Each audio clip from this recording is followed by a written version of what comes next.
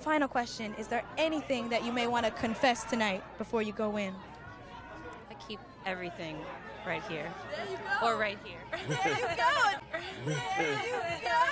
That's how you do it, right? Y'all have an amazing... There comes a time in every woman's life when you're considering flirting a little bit with that male boss you know is attracted to you, so that maybe you could get ahead in life, make some more money, or advance your career. It's just harmless flirting, you think. If I can use my sex appeal just right, I won't have to sleep with him. I'll just be close enough to get that deal. When this time comes, dear lady, don't do it. It's not worth it. It's not going to go the way you plan. Find another way to advance your career or financial situation, or quit entirely. But don't do it. Unfortunately, quit entirely is easier said than done. So when you do go ahead and flirt harmlessly, you will come to find out sooner rather than later that yes, you will have to sleep with him. And yes, once you start receiving all that good old male security that feeds your hypergamy, you will want more. And yes, you will probably date him. And if you don't, you will use that same sex appeal with other men so that your sweet security can continue. And one day, you will wake up and realize you're just a glorified prostitute. What's more, you're in too deep. You sold your body and soul all these years to obtain material things. If you're lucky, you will now be a has-been in your 30s, trying to keep up with the rise of the new younger hoes by proxy. And if you're lucky, you end up with a Diddy and suffer much abuse in silence for many years, a hell you may never get out of.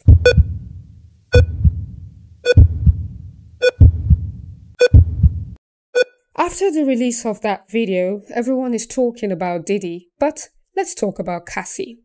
Before we get into it though, hit subscribe and ring that notification bell so you don't miss another episode of a Nigerian Take with Deo. And I can't express enough how important it is to share this video to the young females in your life.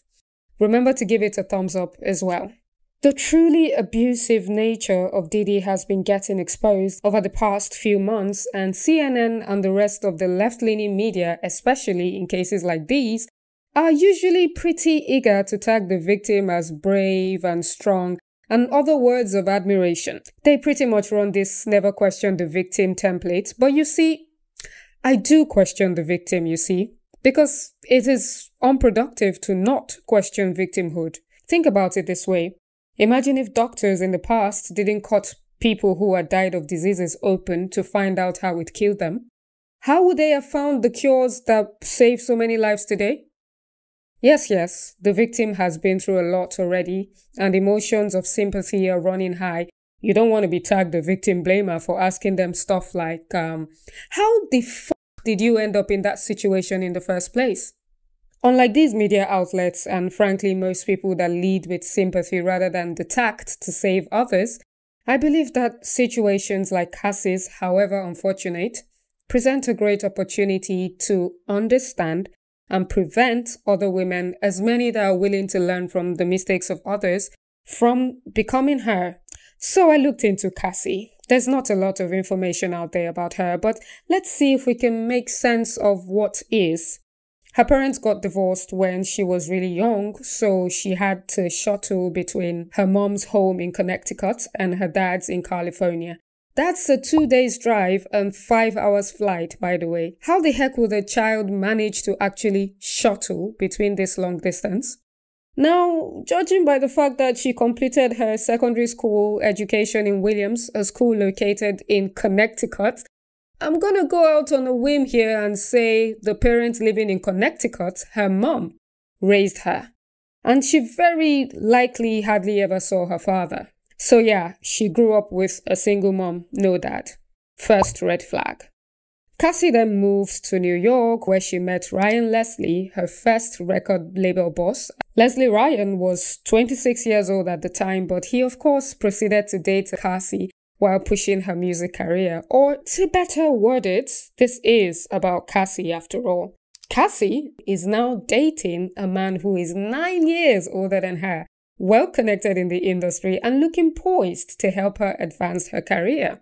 He's writing her songs, connecting her with his peers in the industry, and he even gets her a deal with none other than Puff Daddy, that you now know as Diddy, the boss of one of the biggest labels at the time, Bad Boys Records. Puff Daddy, in collaboration with Leslie Ryan, released her first studio album in 2006. Fast forward to 2007, Cassie is now 19 years old. Just 1 year after Ryan Leslie got her into the Bad Boys circle, she is now attracted to her new Oga, Puff Daddy, who is clearly more powerful than Ryan Leslie. Surely he has more to offer her career. So yes, she and Ryan Leslie break things off, and almost immediately after, boom, she's dating Diddy, another powerful man who is 18 years older than her. This is also a man who already had 3 baby mamas at the time, one of which was the late Kim Porter, who he was in a serious long-term on and off relationship with for over 15 years, but still cheated on that woman and impregnated another woman in 2006, literally a year before Cassie decided it was a good idea to enter into a relationship with this man. What was the attraction? His great track record with women? Beats me. Or something else, something more poignant that stems from a deep lack of self-worth? Nigerians would say in pidgin, "Awoof de purge belle." That translates directly to "a meal you got cheaply will give you a runny stomach," which means beware of freebies. I don't know Cassie personally, and this video is largely speculation based on the facts we do have on her, but based on past behaviors of women just like her from divorce/fatherless or partly fathered homes, which is something prevalent in the Black community, might I add, I would say there are 2 possible scenarios here.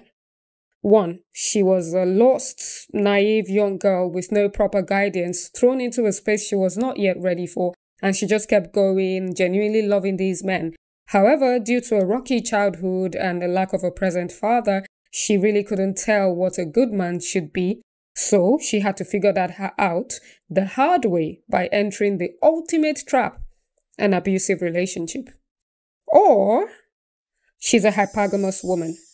Her always dating her bosses, specifically at a time when they are boosting her career, establishes a pattern of attraction to power and status.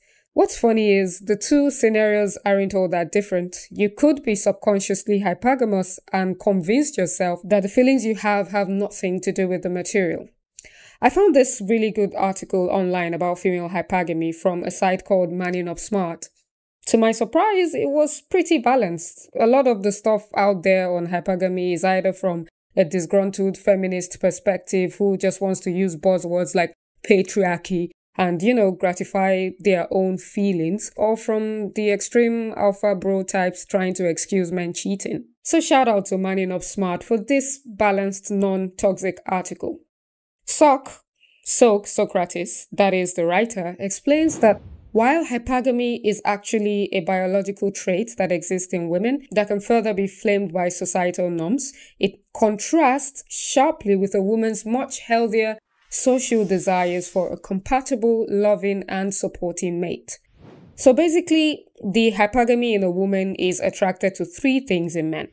Sexual dimorphism, that's the height, size, fitness of a man. Social dimorphism, that's his ability to be dominant and take charge. That confidence in a man that truly makes a woman drape. And finally, status dimorphism, which is his fame and power and, status. That same hypergamy in a woman is willing to have her subject herself to disrepute by going after an already taken man, or a man she might already know deep down is toxic, aka Tyrone, aka the Bad Boys, aka Diddy in Cassie's case, just because she perceives these traits in him. The writer goes on to say, and I love this part, that even if hypergamy is biological, it can and should be controlled just as men control their biological attraction to polygamy. Now, in the case of Cassie and Diddy, she probably knew about the 3 baby mamas, yet she went on to date a man with such giant red flags, arguably for protection, status, security, and all the other good stuff. She has not claimed to be forced into any relationship, So this is probably true. Some of you might say she was young and there was a power dynamic. I absolutely agree. You would be describing exactly what I have just described about female hypergamy. Yet some women walk away from such situation and don't date such men. Fast forward to 2023, there's a lawsuit. And in 2024, a video of her suffering. That is the price of not controlling your hypergamy. Cassie has paid that price for many years of her life and learned the hard way. Choices do have consequences, and if you choose hypergamy over your mental well-being because of some career, you will come to find out why selling your soul to the devil is not worth it.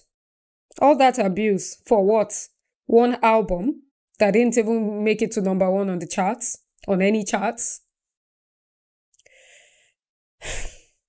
It's not enough to recognize Diddy as the devil, as there will always be a devil. We must do one better and ask Cassie and people like her, how did you get in bed with the devil? What choices were made? All this starts at home.